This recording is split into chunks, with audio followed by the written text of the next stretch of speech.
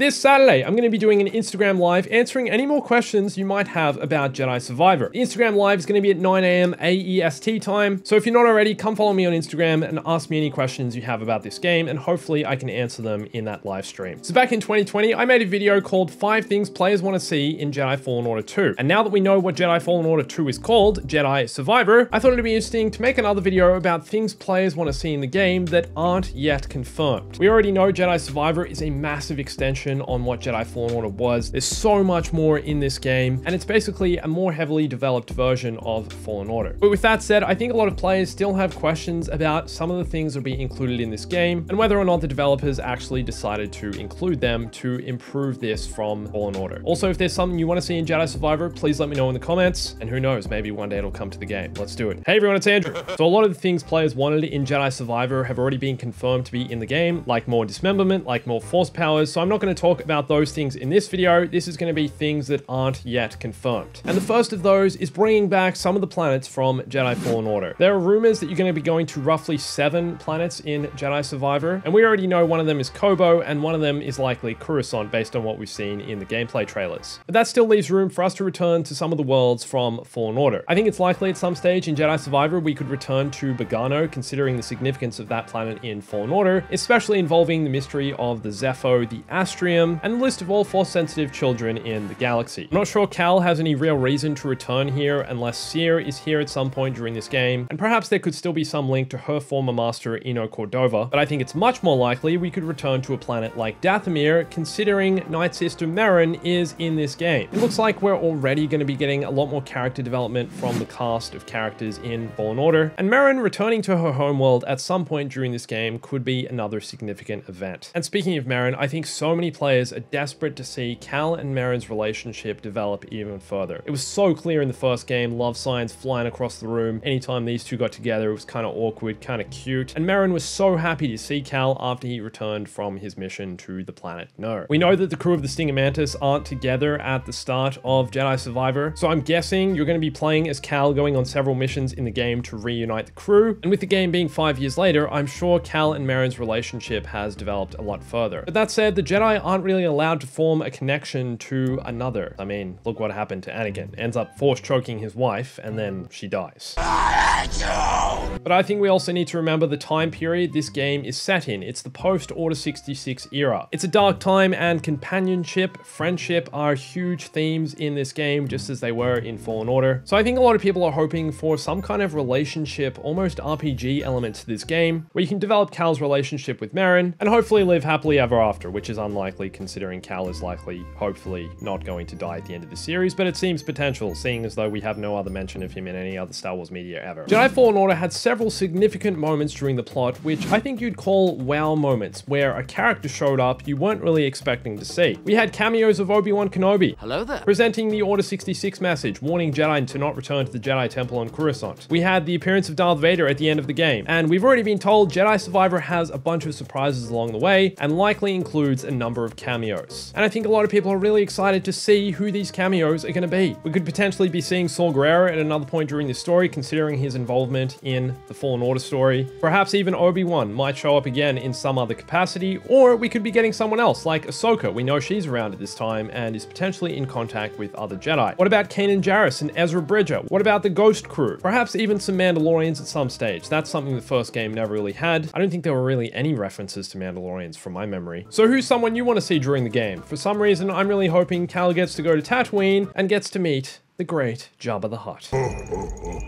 A better battle arena is something players have been asking for ever since this feature was introduced into the first game. Players loved the addition of the Combat Challenges game mode, which you enter through meditation training at any of the meditation bonfires. But what was frustrating about this feature, especially on console, was the fact you could only spawn a certain number of enemies. Mods on PC allowed players to go beyond what you could do on console, and it'd be awesome to see something like this integrated into console as part of the base game. There's something so satisfying satisfying about mucking around in this game mode and facing off against 100 stormtroopers. They knew they never stood a chance. And with Jedi Survivor now introducing more lightsaber stances, having a total of 5, this would be a great opportunity to test your skills and even try out different stances. We know that based on some of the menus we've seen in the game, there is some form of meditation training in the game, so I think everyone's hoping it has a lot more variety and freedom than the first game. I need to cut up as many stormtroopers as possible. The red lightsaber is something players loved using in Fallen Order once they completed the main storyline and could use this in New Game Plus, playing as Inquisitor Cal. We know that Jedi Survivor now has a white lightsaber crystal, but a lot of players are still hoping for a red option. It's not yet clear whether you'll be able to discover this in the game and unlock it at some point, and what other lightsaber colors are available apart from those we had in the first game. But I've seen so many comments of people asking if the red lightsaber is in the game and hoping that it'll be included at some stage. So fingers crossed you'll be able to go a bit Sith Lord with Cal, unlock the red lightsaber, and experience this game with the exact color of lightsaber you've always dreamt of using. Alright, this next one is a bonus and something I've seen so many players talking about in recent weeks, which is funny because it's something so many people complained about with the first game: ponchos. First thing I noticed is he's not wearing a poncho. Cameron! So many people still want the option of being able to customize Cal with ponchos. Poncho. Let's be real, Fallen Order probably had the best poncho customization in any game ever made. I've never seen a game with more ponchos. Poncho. So hopefully in Jedi Survivor you can also unlock ponchos. Poncho. Which I feel is likely the most canon version of Cal you'll ever be able to play as. Poncho. So what's something else you want to see in Jedi Survivor? Let me know in the comments. Also, don't forget to come follow me on Instagram. I'll answer some of your questions about the game over there. But also for more questions I've already answered, you can watch this video here. And thanks for watching this. My name's Andrew. I'll catch you soon.